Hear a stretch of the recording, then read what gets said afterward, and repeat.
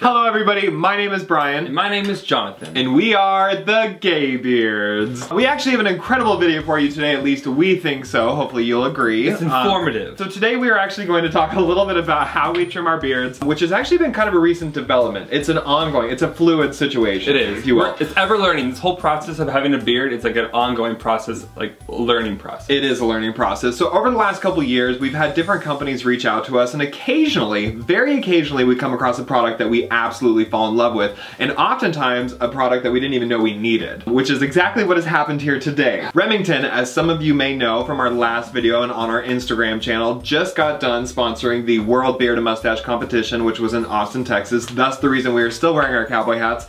I would like to divulge that I have actually not taken the cowboy hat off in the last 3 weeks. I'm like, Brian, you cannot sleep in that. I don't know what my hair looks like underneath this, but it's probably best that we don't know. So, because Remington has literally been such an incredible company to not only us, but all the other bearded men out there in the world, they actually took the liberty and sent us custom embossed toiletry bags. Though the bags are incredible, what lies beneath them is actually the hidden gem that we are here to share with you today. They sent us each our own custom beard trimmer. We will warn you now that after 3 years of learning and trying and wondering what works best, we have found our answer. I put this tool to good use already as it is, so my beard is pretty trimmed up.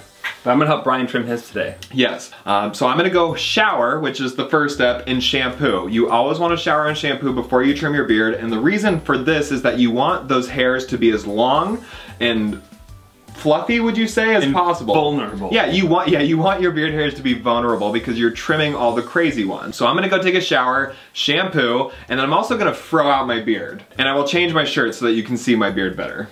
Good idea. We'll be right back.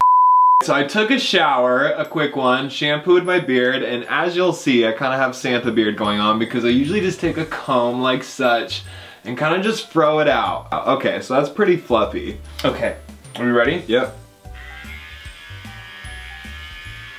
Now the idea behind this is that once you trim it all, you'll go back in and we'll show you some steps where you bring your beard back together and it'll have just a much tighter, more refined look as opposed to kind of like bush baby.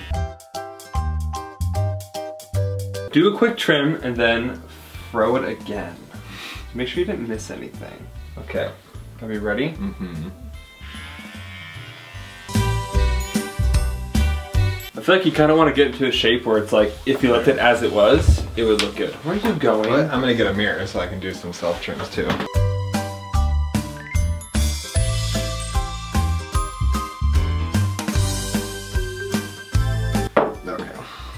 Okay, so Jonathan has thankfully trimmed my beard. That was so sweet of you, sweetie. And I got a little mirror in there too because there's just like so many different angles of the beard. You always want to make sure you're kind of 360ing it all so you get all the scragglers.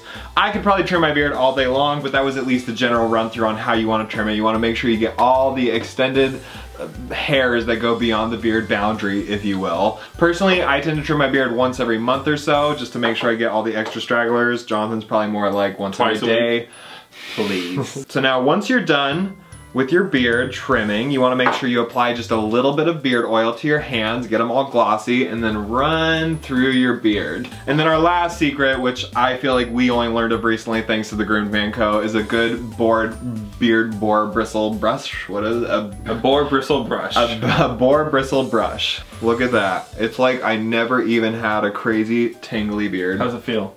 It feels nice, it feels real soft. So that is how you trim your beard. Again, there's a lot of different varieties to do it, but over the years, this is just what we found works best for us and what we liked in regards to shaping our beard and keeping it healthy. So if you like a beard that looks like ours, just mimic exactly what we did. Literally do what we did. So anyway, thank you for tuning in on how to trim your beard. Once again, we have to give a huge shout out to Remington. We literally could not have done this video without you. If you're curious on how to acquire this Beard Boss trimmer by Remington, make sure to check out the description below. We're gonna have all that information for you. Until then, we want you to go out, have a great rest of your day, do something fun and exciting, something new, maybe something that might scare you a little bit, but you know what, you only have one life to live as far as we know, and we want you to enjoy it. So until next time, we love you so much. Love you guys. Love you. See you next time. Bye. Bye. Yeah.